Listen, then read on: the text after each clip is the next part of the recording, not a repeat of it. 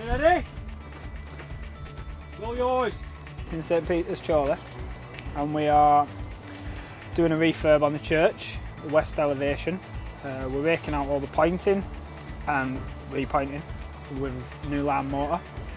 We've got to take down this spire that I'm leaning on here, replace the cross tree with a new stainless steel one, because the current one is currently done out of mild steel and it's rotting the stone.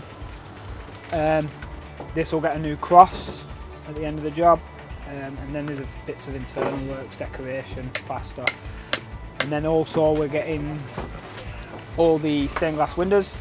They're getting refurbed off site currently. At the end of the job they'll get all refurbed. So each course will go separately, individually tagged, and then we can put it back up in the exact same way.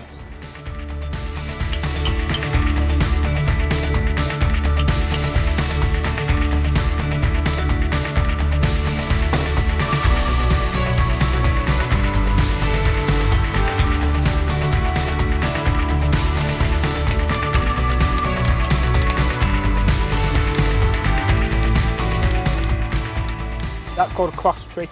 So that holds the spire, the cross that goes straight through. That attaches to that and then ties it all into the spire itself.